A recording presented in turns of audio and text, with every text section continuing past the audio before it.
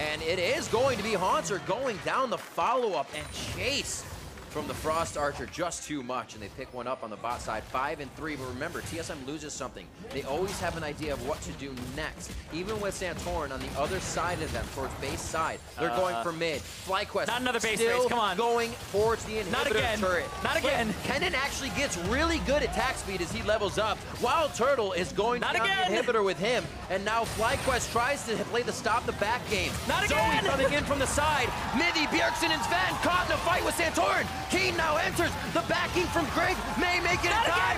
The Nexus Bird's going down. Again, Zyrene. 5 and 4. They look to be 7 and 5 in the summer split. FlyQuest on the Nexus. Slicing Maelstrom. They slices TSM down. And FlyQuest push through the base for the win.